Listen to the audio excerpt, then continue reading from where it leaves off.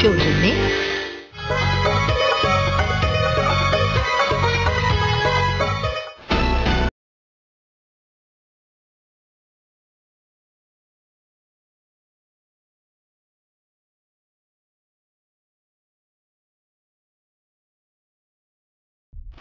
শিল্প, ব্যবসা, বাণিজ্য ও অর্থনীতি বিষয়ক অনুষ্ঠান বিজনেস ইন বাংলাদেশ।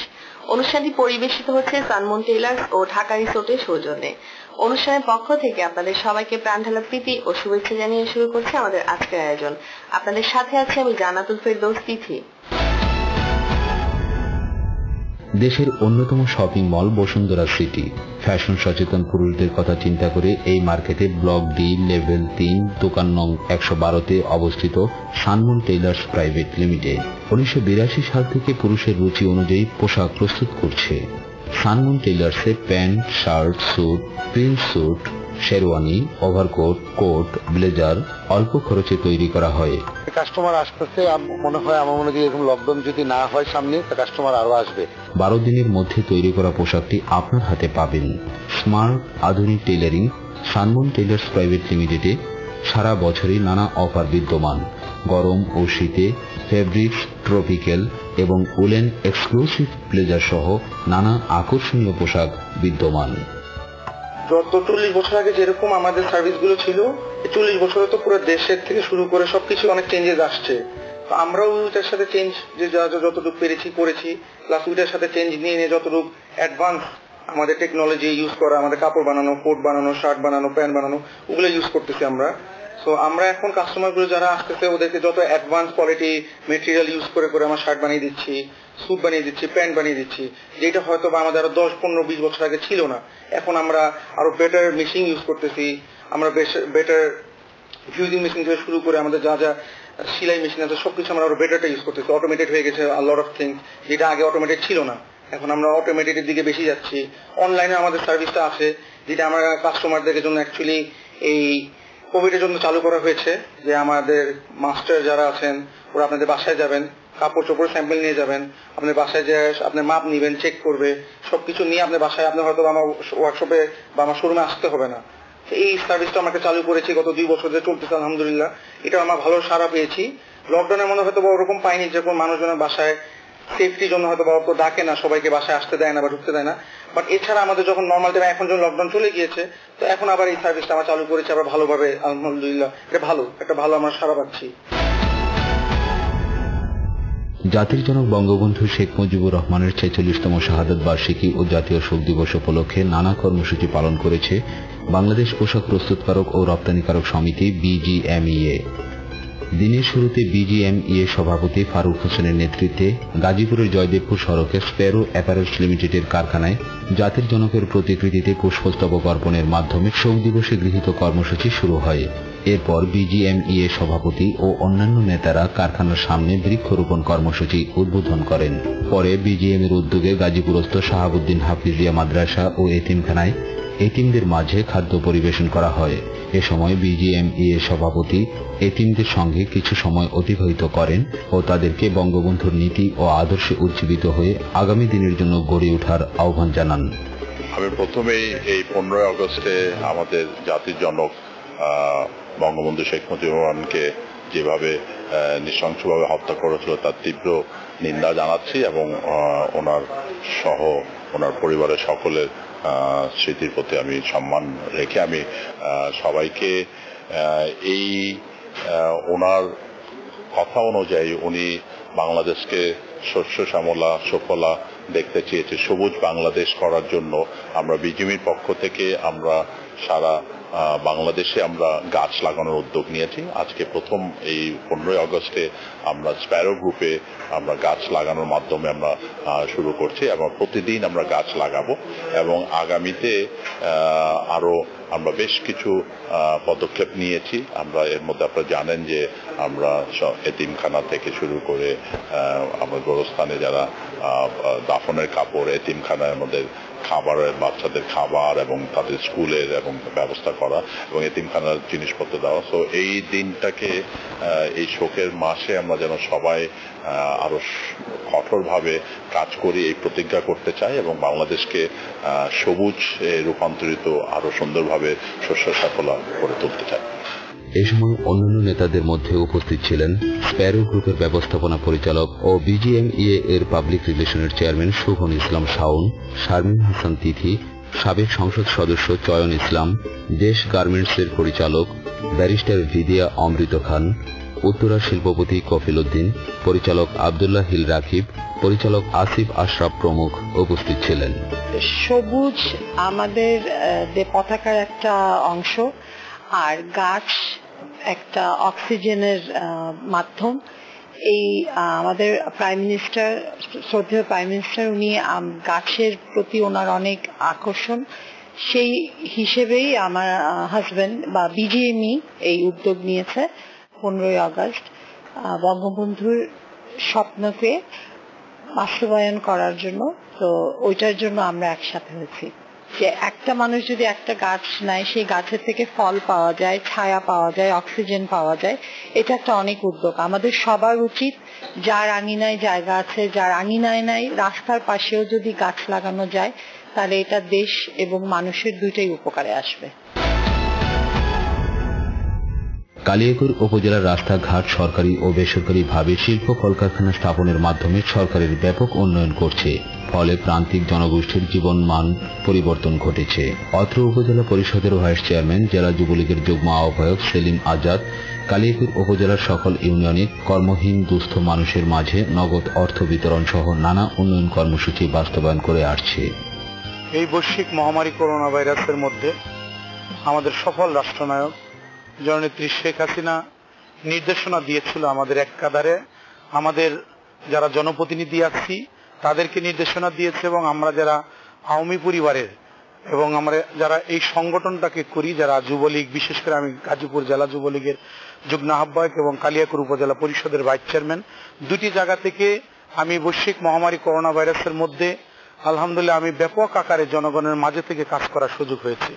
জননেত্রী রাষ্ট্রনায়ক শেখ হাসিনা বঙ্গবন্ধু যে সোনার বাংলা দেখেছিলেন, ক্ষুধামুক্ত দারিদ্র্যমুক্ত, সেই ক্ষুধামুক্ত দারিদ্র্যমুক্ত সে মানুষগুলোর জন্য আমি আমার ব্যক্তিগত পক্ষ থেকে এবং উপজেলা পরিষদের পক্ষ। প্রিয় দর্শক, ফিরে এলাম শিল্প, ব্যবসা, বাণিজ্য ও অর্থনীতি বিষয়ক অনুষ্ঠান বিজনেস ইন বাংলাদেশ অনুষ্ঠানটিতে। অনুষ্ঠানটি পরিবেশিত হচ্ছে সানমুন টেইলার্স ও ঢাকা রিসোর্টের সৌজন্যে। আমাদের সাথে থাকার জন্য ধন্যবাদ। রাজধানী সহ শহর ও শহরতলিতে খেলার মাঠ সংস্কার ও নতুন মাঠ তৈরির মাধ্যমে নতুন খেলোয়াড় তৈরি এবং দেশকে মাদকমুক্ত ও সমাজকে অবক্ষয় থেকে রক্ষা করতে খেলাধুলার কোনো বিকল্প নেই বলে মনে করছেন রেগুলার স্পোর্টিং ক্লাব প্রেসিডেন্ট ও বাংলাদেশ ক্রিকেট বোর্ডের মেম্বার ডাক্তার কিশোর আলম। এছাড়াও তিনি জেনারেল সেক্রেটারি হিসেবে দায়িত্ব পালন করছেন ইনডোর ক্রিকেট একাডেমি, আইসিএ, আবাহনী এবং কালিন্দী স্পোর্টস ক্লাব। ক্রিকেটকে কিভাবে উন্নয়ন করা যায় সেই চিন্তা ভাবনা নিয়ে আমরা ক্রিকেটের প্লেয়ারদের খেলার অপরচুনিটি করে দেওয়ার জন্য আমরা ক্লাব ফাউন্ড করি। 4টা একাডেমির এখানে প্র্যাকটিস হয় রেগুলার, এবং এখান থেকে আমাদের জাতীয় দলের প্লেয়ার যেমন সাইফ ইসলাম সহ মহিলার জাতীয় দলের প্লেয়ার অনেকেই আমাদের এখান থেকে আল্লাহর রহমতে বের হয়ে আসছে। শহরের ছেলেরা বলেন বা গ্রামের ছেলেরা বলেন, কেউ কিন্তু এখন প্রফেশনাল লেভেলে বা একটু ভালো স্ট্যান্ডার্ড লেভেলে খেলাধুলা করার সুযোগ পায় না। তো তাদেরকে উন্নয়ন করার জন্যই আমি 2014 সালে আমার এই রেগুলার স্পোর্টিং ক্লাব ফর্ম করি, এবং সেটাকে ঢাকা লিগে আমরা কোয়ালিফাইং লিগ থেকে শুরু করে এখন আমরা লিগে উত্তীর্ণ হয়ে আমরা এখন 3rd ডিভিশনে আছি। আমাদের একাডেমির টিম 3rd ডিভিশনে আছে, 1st ডিভিশন আছে, 2nd ডিভিশন আছে। ঢাকা লিগে সবগুলো লেভেলে আমাদের টিম খেলে। যারা নীতি নির্ধারক মানুষ, যে পর্যায়ে মানুষ আছে, যারা ইনভেস্টার মানুষ আছে, যাদের ক্ষমতা আছে, তারা যদি ছেলে পেলেদের ভবিষ্যৎ পরিবর্তনের জন্য এই যে কাগজ দিয়ে মোড়ানো বল আর এই গাছের ডালের ব্যাট, এখান থেকে যদি সে একটা ছেলেকে তার যদি ইচ্ছা থাকে, সেই ইচ্ছাটাকে যদি আমরা জাতীয় দলে পরিণত করতে পারি, ঠিক যেমনি ভাবে আছে সাকিব আল হাসান। বাংলাদেশ আছে 16 কোটির মানুষ, বাংলাদেশ পৃথিবীর মধ্যে একটা সবচেয়ে ছোটতম দেশ। সেই দেশের প্লেয়ার, বাংলাদেশের যারা ব্রিটিশরা ক্রিকেট আবিষ্কার করেছে, সেই ব্রিটিশদের উপর দিয়ে শাসন করে আজকে বাংলাদেশের সাকিব আল হাসান বিশ্বের সবচেয়ে 1 নম্বর অলরাউন্ডার তারকা হয়ে আছে, সেটা আমাদের অত্যন্ত গর্বের বিষয়। আমি বিশ্বাস করি সাকিব আল হাসান যদি পারে, আমি বিশ্বাস করি বাংলাদেশের 64 জেলায় প্রত্যেকটা আনাচে কানাচে একটা করে সাকিব আল হাসান অবশ্যই ঘুমিয়ে আছে। তাদেরকে জাগ্রত করার জন্যই আমার এই প্রয়াস। আজকে ক্রিকেট, ফুটবল যারা গ্রামের ছেলেপেলেরা খেলে তাদেরকে যদি সুযোগ করে দেওয়া হয়, আমি বিশ্বাস করি সকল ধরনের স্পোর্টসে বাংলাদেশ বিশ্বকে দাবিয়ে এগিয়ে যেতে পারবে ইনশাআল্লাহ। বঙ্গবন্ধু শেখ মুজিবুর রহমান বীমা পেশার সাথে জড়িত ছিলেন। দেশের বীমা খাত এগিয়ে গেলেই জাতির জনকের স্বপ্নের সোনার বাংলাদেশ গড়ে উঠবে বলে মন্তব্য করেছেন বীমা উন্নয়ন ও নিয়ন্ত্রণ কর্তৃপক্ষের chairman doctor M Mosharraf Hossain. সম্প্রতি নতুন প্রজন্মের জীবন বীমা প্রতিষ্ঠান এনআরব ইসলামিক লাইফ ইন্স্যুরেন্স লিমিটেড আয়োজিত জাতীয় শোক দিবস ও মিলাদ মাহফিলে প্রধান অতিথির বক্তব্যে এসব কথা বলেন তিনি। এনআরব ইসলামিক ইন্স্যুরেন্স এটাও হচ্ছে ইকোনমির একটা আপনার কি বলা যায় অ্যাক্টিভিটিস, সেই আমাদের জাতির পিতার স্বপ্নের সোনার বাংলা বিনির্মাণের একটা প্রয়াস, যেটা মাননীয় প্রধানমন্ত্রী এখন করছেন, আমাদেরকেই ভালো রাখার জন্যই করছেন কাজগুলো। এনআরব ইসলামিক লাইফ ইন্স্যুরেন্স লিমিটেডের চেয়ারম্যান কিবরিয়া গোলাম মোহাম্মদের সভাপতিত্বে আরও বক্তব্য রাখেন কোম্পানির পরিচালক Mohammad Moinuddin Hasan Chowdhury, ATN Mustafizur Rahman, M Mahfuzur Rahman, Rome city কর্পোরেশনের প্যানেল মেয়র, সর্ব ইউরোপীয় ইউনিয়ন আওয়ামী লীগ মহিলা বিষয়ক সম্পাদিকা হোসনে আরা বেগম। স্বাগত বক্তব্য রাখেন কোম্পানির মুখ্য নির্বাহী কর্মকর্তা মোহাম্মদ শাহ জামাল হাওলাদার। প্রমাণ করে দেব যে বীমা মানুষের জীবনের সহায়ক শক্তি, এবং এই স্লোগানে বাংলাদেশে বাস্তবায়ন করবো ইনশাআল্লাহ। কারণ আমি জাতির জনকের আদর্শের একজন সৈনিক হিসেবে এই শোকের দিনে শোক আমাদের শক্তিতে রূপান্তরিত হোক এবং আমরা সবাই মিলে ঐক্যবদ্ধভাবে এই পরিচ্ছন্নতা নিয়ে কাজ করি। ইনশাআল্লাহ কয়েক বছরের মধ্যেই এনআরব ইসলামিক লাইফ শুধু বাংলাদেশে না পৃথিবীব্যাপী একটা ভালো বীমা কোম্পানি হিসেবে পরিচিতি লাভ করবে। বাঙালির মহান নেতা বঙ্গবন্ধু শেখ মুজিবুর রহমান চিরজীব, তার চেতনা অবিনশ্বর, মুজিব আদর্শে শানিত বাংলার আকাশ বাতাস জল সমতল, প্রজন্ম থেকে প্রজন্মের কাছে শেখ মুজিবুর রহমানের অবিনাশী চেতনা ও আদর্শ চির প্রবাহমান থাকবে।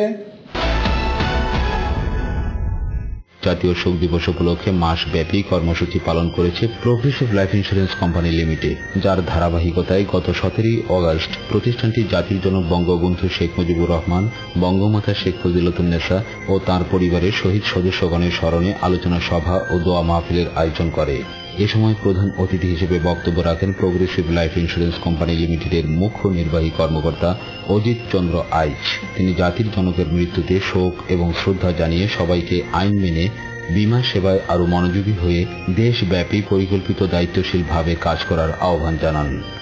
জাতির জনক বঙ্গবন্ধু শেখ মুজিবুর রহমানের মৃত্যুবার্ষিকী উপলক্ষে প্রগ্রেসিভ পরিবার বীমা উন্নয়ন নিয়ন্ত্রণ কর্তৃপক্ষের নির্দেশনা মতে সারা দেশব্যাপী কালো বেশ ধারণ, দোয়া মাহফিল, দোয়া ও মিলাদ মাহফিল এবং আলোচনা সভার আয়োজন করেছে।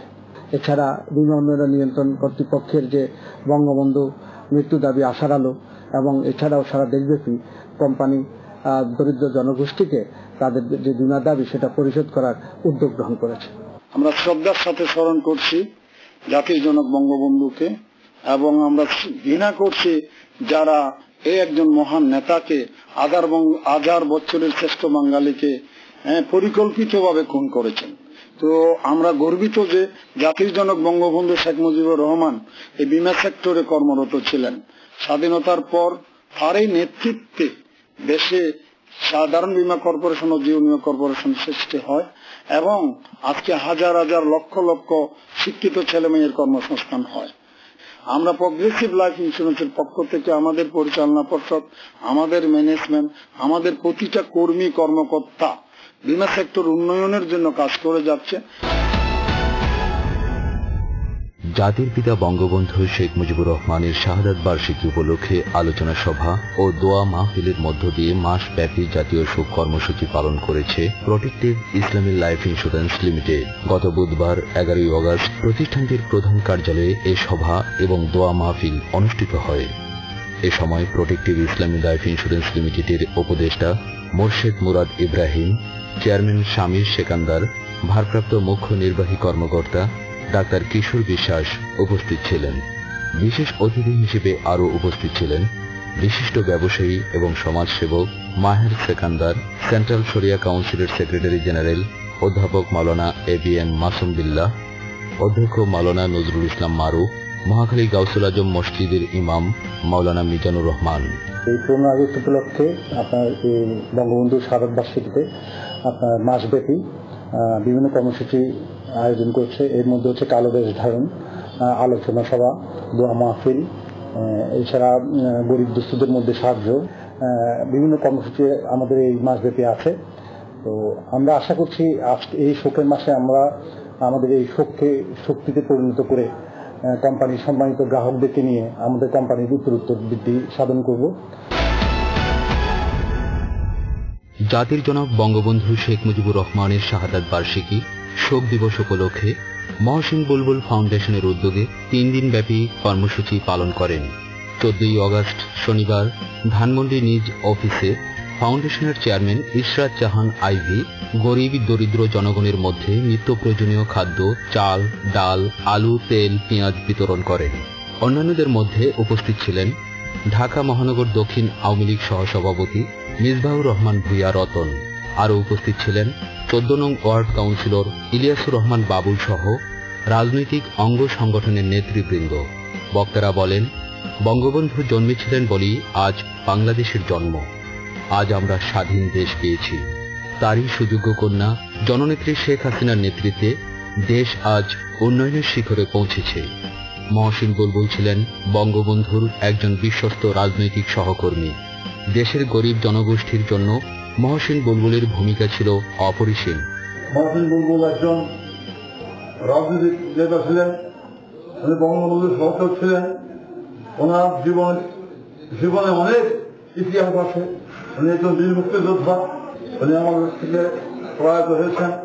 তার সুযোগ্য কন্যা, তার স্মৃতির ধরে রাখার জন্য আজকে উনি বিভিন্নভাবে বিভিন্ন কর্মসূচি পালন করে গরিব দুঃখী মানুষের সাহায্য করার জন্য আজকের এই আয়োজন। মহসিন বুলবুলের সুযোগ্য কন্যা ইশরাত জাহান আইভি তার বাবার আদর্শ পালন করে জননেত্রীর হাতকে শক্তিশালী করার লক্ষ্যে দারিদ্র্য বিমোচন করার প্রচেষ্টা চালাচ্ছেন এবং বাবার অসমাপ্ত কাজ করতে চান। তিনি বলেন, মহসিন বুলবুল ফাউন্ডেশন বিভিন্ন সামাজিক কর্মসূচির বাস্তবায়ন করে আসছে। অসহায় শিক্ষার্থী এবং প্রতিবন্ধীদের মাঝে আর্থিক সহযোগিতা করছেন এবং ভবিষ্যতেও করবেন। প্রতি বছরে আমি শ্রদ্ধা রেখে আমি প্রতিনিয়ত প্রতি বছর শাহাদাত বার্ষিকী পালন করে আসি। আজকে বঙ্গবন্ধু শাহাদাত বার্ষিকী উপলক্ষে আজকে আমি 3 দিন ব্যাপী কর্মসূচি, ত্রাণ বিতরণ, তারপর দোয়া মাহফিল এবং আরো যে বৃক্ষরোপণ কর্মসূচি থেকে শুরু করে 3 দিন ব্যাপী আমি একটা কর্মসূচি আয়োজন করেছি আমার মহসিন বুলবুল ফাউন্ডেশন থেকে। আর মহসিন বুলবুল যিনি ছিলেন আমার বাবা, শ্রদ্ধেয় বাবা, উনি বঙ্গবন্ধুর একজন বিশ্বস্তকর সহচর ছিলেন। তো যার জন্য আমার বাবাকে দেখেছি উনি অনেক শ্রদ্ধা করতেন বঙ্গবন্ধুকে। আমার বাবার ইনকমপ্লিট কাজগুলোকে কমপ্লিট করার জন্য আমি আজকে এই ফাউন্ডেশন থেকে নিজের উদ্যোগে কাজ করে যাচ্ছি। আপনারা সবাই আমাকে দোয়া করবেন আমি যেন আমার নেত্রীর আদর্শকে পালন করে আমার বাবার সব কর্মসূচিগুলো পূরণ করতে পারি। জাতীয় শোক দিবস উপলক্ষে রাজধানীর তেজগাঁও শিল্পাঞ্চল এলাকায় ঢাকা জেলা রেজিস্ট্রেশন কমপ্লেক্স ভবনে বঙ্গবন্ধু গ্যালারি উদ্বোধন ও দোয়া মাহফিল অনুষ্ঠিত হয়। অনুষ্ঠানে প্রধান অতিথি হিসেবে উপস্থিত ছিলেন আইনমন্ত্রী অ্যাডভোকেট আনিসুল হক। এ সময় অনুষ্ঠানে আরও ছিলেন নিবন্ধন অধিদপ্তরের মহাপরিচালক নিবন্ধন জেলা জজ মোহাম্মদ শহীদুল আলম ঝিনুক, ঢাকা জেলা রেজিস্ট্রার সাবিকুন নাহার। যে 15 আগস্টে একটা বঙ্গবন্ধু গ্যালারি, তার মানে সামান্য কিছু দুর্লভ চিত্র আমরা মাধ্যমে, কিছু বাণীর মাধ্যমে আমরা এখানে রেখেছি। যে আমাদের রেজিস্ট্রি অফিস আপনারা জানেন যে প্রতিনিয়ত প্রচুর লোকজন আসে, আমাদের তরুণরা আসবে, যুবকরা আসবে, সবাই আসবে এবং এসে তারা এক নজর একটুখানি দাঁড়িয়ে বাণীগুলো পড়বে এবং ফিল করবে যে বঙ্গবন্ধু তার দেশবাসীকে কেমন ভাবে ভালোবাসতেন। বাংলাদেশ যতদিন থাকবে, এই পৃথিবী যতদিন থাকবে, আসলে ততদিন তিনি থাকবেন এবং তার চিন্তা চেতনাকে ধারণ করেই আমাদের আসলে এগিয়ে যেতে হবে। পৃথিবীর অনেক জায়গায় রিসার্চ হয়েছে এবং 1000 বছরের শ্রেষ্ঠ বাঙালি থেকে এখন বলা হচ্ছে সর্বকালের সর্বশ্রেষ্ঠ বাঙালি। সর্বশ্রেষ্ঠ বাঙালি হিসেবে যে ওনার আদর্শ, ওনার মহানুভবতা, ওনার মানুষের প্রতি হৃদ্যতা, উনি শিশুদেরকে ভালোবাসতেন, তিনি খেলাধুলাকে ভালোবাসতেন, তিনি মানুষকে পরম আদর স্নেহে লালন করতেন, উনি মানুষের মাঝে তিনি তার ত্যাগের মধ্যে, তার ভালোবাসার মধ্যে, তার রাজনৈতিক দর্শনের মধ্যে তিনি তুলে ধরতে চেয়েছেন কিভাবে একটি সোনার বাংলা বিনির্মাণ করা যায়। বাংলাদেশ দলিল লেখক সমিতির সভাপতি আলহাজ নূর আলম ভূঁইয়ার অনুরোধে আইনমন্ত্রী নারায়ণগঞ্জ ও ফতুল্লা রেজিস্ট্রি অফিসে দলিল লেখকদের বসার আসন সংকুলানের আশ্বাস দেন। বঙ্গবন্ধু গ্যালারি উদ্বোধন করেছেন আমাদের মাননীয় আইনমন্ত্রী আনিসুর এমপি। আমি মনে করি গ্যালারির মাধ্যমে যত নবীন দলিল লোকরা আছে তারা বঙ্গবন্ধু জীবনী সম্বন্ধে জানতে পারবে, বুঝতে পারবে এবং আগামীতে এরা আওয়ামী লীগ পরিবারই হয়ে যাবে আমি আশা করি। আমরা অত্যন্ত খুশি এই জন্য যে দীর্ঘদিন পরে হলেও কমপ্লেক্সে এরকম একটা উদ্যোগ নেওয়া হয়েছে। এজন্য আমার অন্তঃস্থল থেকে আমি আমার মাননীয় আইনমন্ত্রী মহোদয় সহ আইজিআর মহোদয়, জেলা রেজিস্ট্রার মহোদয়কে আমাদের দলিল সমিতির পক্ষ থেকে ধন্যবাদ জানাই।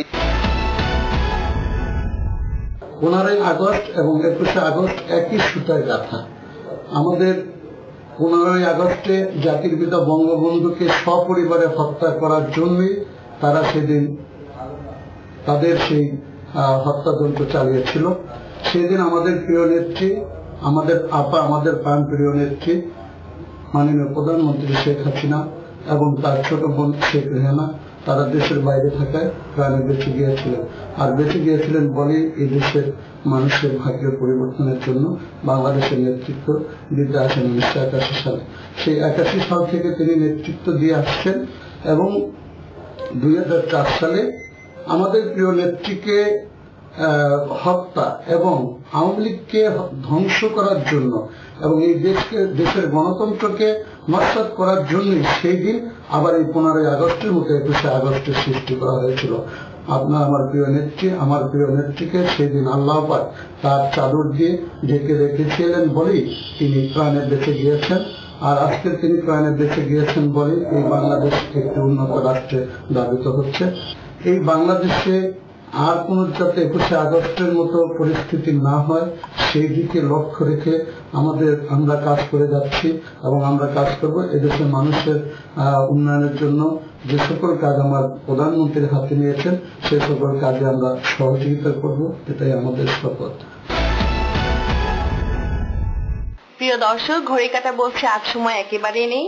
আমাদের অনুষ্ঠানে আপনার প্রতিষ্ঠানের যে কোনো অর্থনীতি বিষয়ক অনুষ্ঠান সম্প্রচারের জন্য যোগাযোগ করুন 01704777777 এই নম্বরে এবং ইমেল করুন businessinbangladesh@atnbangla@gmail.com। আপনারা অনুষ্ঠানটি দেখতে ইউটিউব চ্যানেলে সাবস্ক্রাইব করুন youtube/businessinbangladesh ATN বাংলা। আগামী সপ্তাহে ঠিক একই দিনে একই সময় দেখা হবে। সেই পর্যন্ত ভালো থাকবেন, সুস্থ থাকবেন। আল্লাহ হাফেজ।